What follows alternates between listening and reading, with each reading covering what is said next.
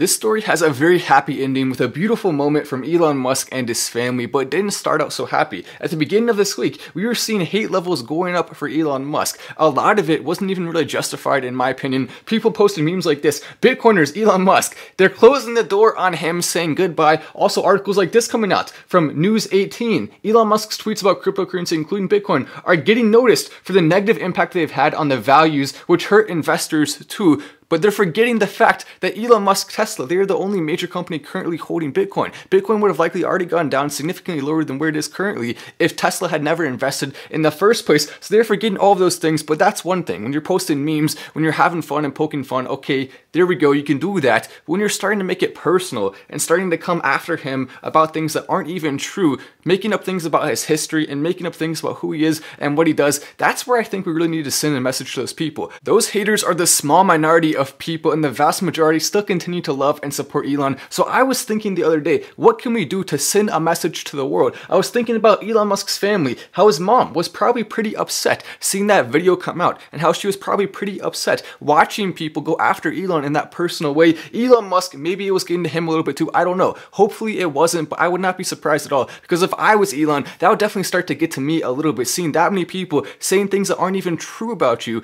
and seeing the public perception of you changing a little bit, but not even that much. And that was really the message we wanted to send to people, that we still had his back, that we still supported him. I was thinking, what if we do a billboard? What if we do something like that? No, that's not big enough. What we need is to send a message to the entire world on social media. So I came up with the idea, let's do the hashtag #WeLoveYouElon. So I tweeted out, goal, get as many people as possible to tweet #WeLoveYouElon at 8 p.m. Eastern time tonight. Time to send a message to Elon Musk and the world that we have his back. And the reason why I chose 8 p.m. Eastern time specifically is because that is the exact time that the Floyd Mayweather versus Logan Paul fight started. And I wanted to show that even during something like that, when a lot of people were talking about Floyd and Logan and all the dramatic stuff around that we could still get it to the top. And also because at that exact point in time, there would be way more people looking at Twitter. Our campaign reached so far that pretty much every single person on Twitter who was on at that time probably saw it. It was trending on the For You page for a lot of people. #1 in trending in a lot of countries, all the way up as high as #4 in trending in the US, even during the Floyd versus Logan fight. So that's pretty dang incredible on its face. This is where it really starts to get special though. Elon Musk's mom saw the hashtag trending on Twitter and tweeted this out: so happy, #WeLoveYouElon is trending. Hope he has this huge smile on his face right now, posting a picture of the smile, then also saying this world is on his shoulders, also Mars, at Elon Musk,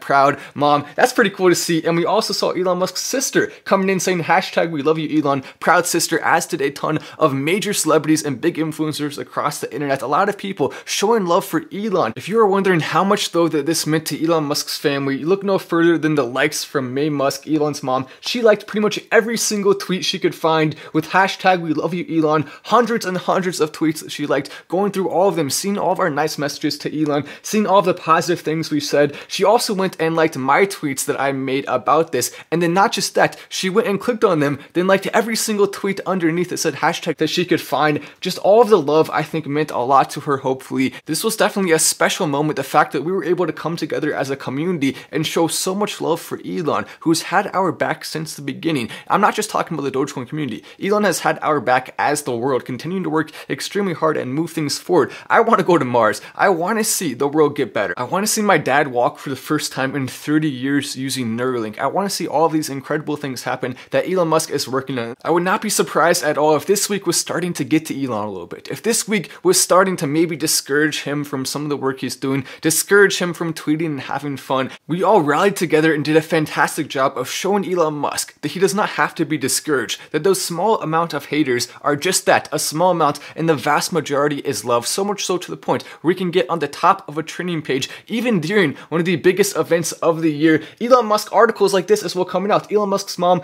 gushing over his son on Twitter comes at a curious time for the billionaire, but that article was all positive stuff in the article, which was great to see. This one as well. We love you, Elon, trends on US Twitter as Elon Musk's Dogecoin fans look to counter Bitcoin critics. Yes, this was in part a Dogecoin thing, but it was significantly bigger than that. It was not just Dogecoin people tweeting about this. It was just people showing love for Elon and people all across the internet. And Elon Musk responding as well, which I thought was pretty dang cool, to a number of people using the hashtag #WeLoveYouElon. Elon here with hearts. That was the first response he did. Then Elon Musk also replied to this tweet from me where I said #WeLoveYouElon. Now number 8 on the main trending page. Thank you, Elon Musk, for all you do. Elon Musk responded just simply saying, wow, thanks. And that right there really hits it home. Elon gets it now. He understands that those haters are the small percentage of people, and maybe he already knew that before, or maybe he didn't. Regardless, I just think it's awesome what we're able to do. We now have the ability to impact the world. Anytime we want to send a message out to the world, we can do that. Not just to the people in the community, but to the people outside the community. Anything we want to say, this is what comes with hard work. This is what comes from pressing like and sharing and retweeting and doing all those things that we're continuing to do